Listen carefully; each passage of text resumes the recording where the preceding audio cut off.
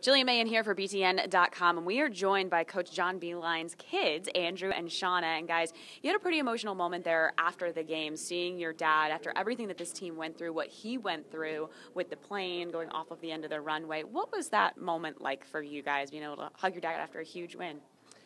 I think for us, more than anything, we knew the past 24 hours, changes perspective in a lot of ways. And I think, we know our dad is the coach and the captain and all of that. And I think for him, you saw he was so focused on the game. And I think getting that win and just being able to take a sigh, just take a deep breath, I think it just hit him all at one time. And Andy and I were lucky. I mean, we're 2 of 4, and we were happy to be here to be able to give him that hug at the end. And quickly noticed that it was an emotional time for him. I think just to realize, a lot has happened in 24 hours, and we're just so thankful the way, obviously, everything turned out.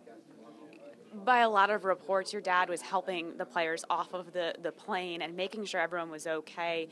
As his kids, is this just like, that's Dad?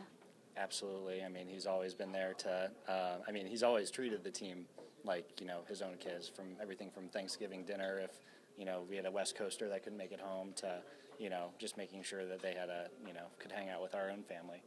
So honestly, I felt like it was just, we were one of them at that point. What did you guys feel kind of in that moment when you personally are giving your dad a hug as he's walking off the court? Because I'm sure it's been a tough 24 hours for you guys too when you first found out the news.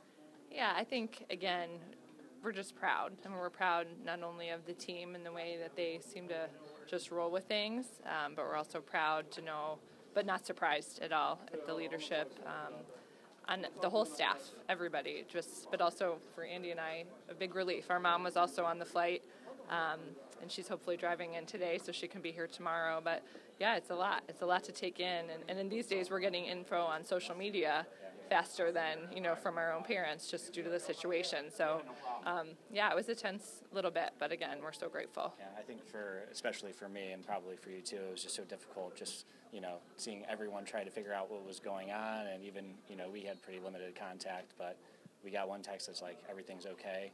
And, from then we knew it was going to be fine, but it was just challenging, and it was just great to see him walk on the court today and knew that he was about to get to work. So what a relief to get that win.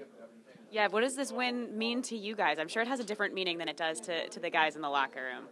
I mean, for us, March is one of the most exciting months for our family. So March Madness, we're ready. We're ready to go. And, just to get the first one under your belt in the tournament is a big deal.